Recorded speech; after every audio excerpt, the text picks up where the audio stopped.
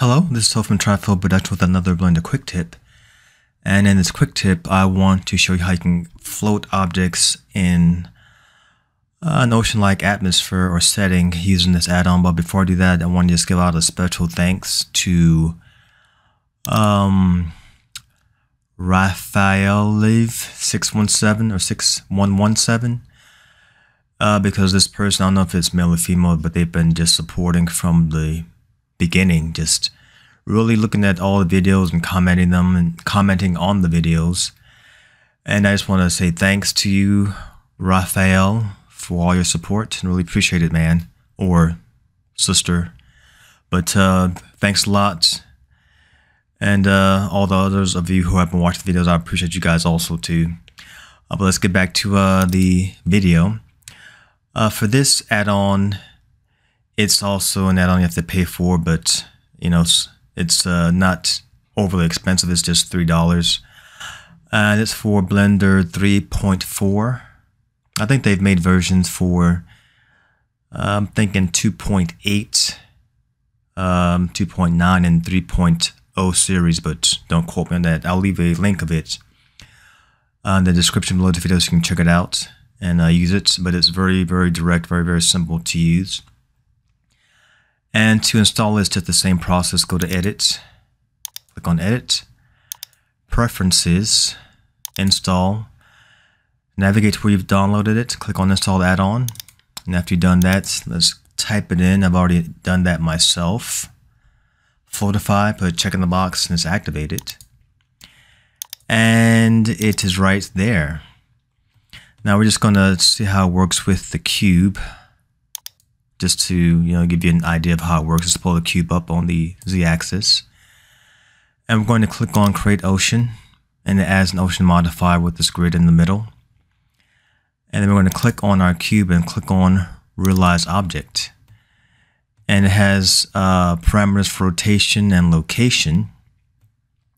But from what I've seen, it's sometimes best to leave this as it is in the default settings. So I've tried to kind of use this sometimes, and it gives you some glitchy effects on your object that's floating in the ocean. And then to see it in action, you have to click on the ocean modifier, click on the modifier stack. Let's pull this out, let's expand this a bit and manipulate the ocean through the time.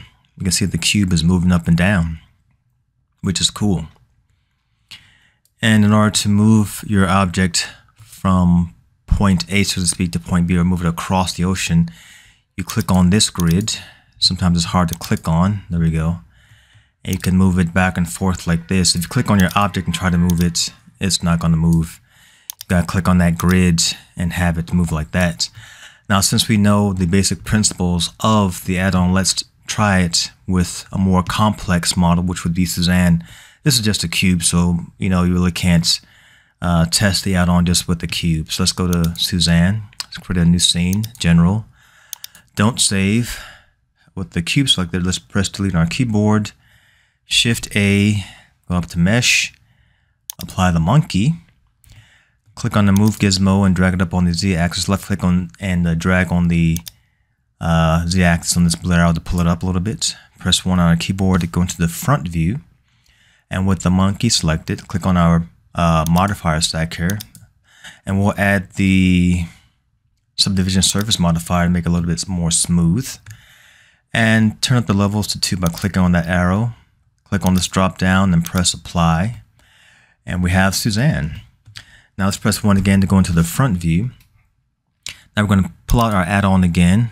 Left click on our add-on, create ocean, and then we're going to click on Suzanne and Realize Object. It's going to place her in the ocean. I place her backwards. You can rotate her, I think, but we'll just leave that as it is. You can rotate her by clicking on this grid and rotating the grid, and that will rotate her, but let's leave it as it is. And let's click on our ocean again and click on time, because I noticed something with this the object in the water.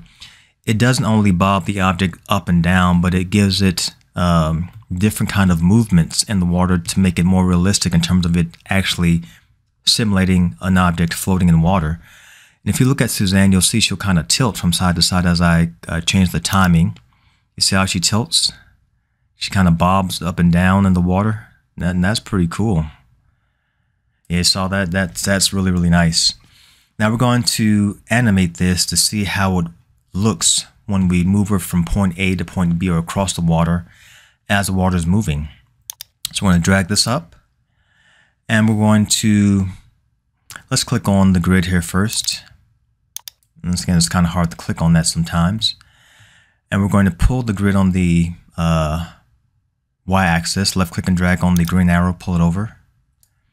And we're going to click on the record icon, record some motion there, left click on that. And click on that green arrow again to give us a keyframe, so to speak. And then we have our keyframe there. We're going to go up to 100, left click on 100. Let's pull this down a little bit more. We're going to drag her across the water.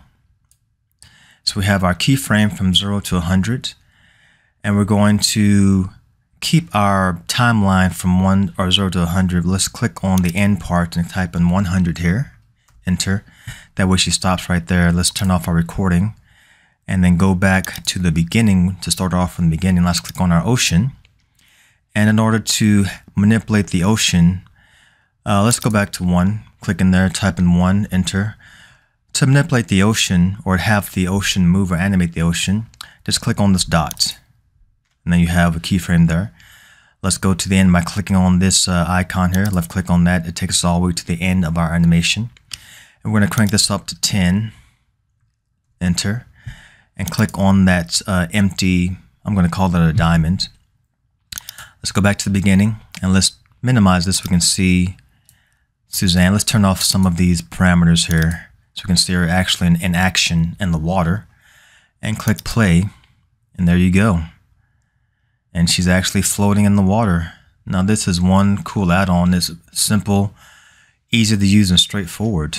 And that's today's Blender quick tip, how to float objects in water using the Floatify add-on.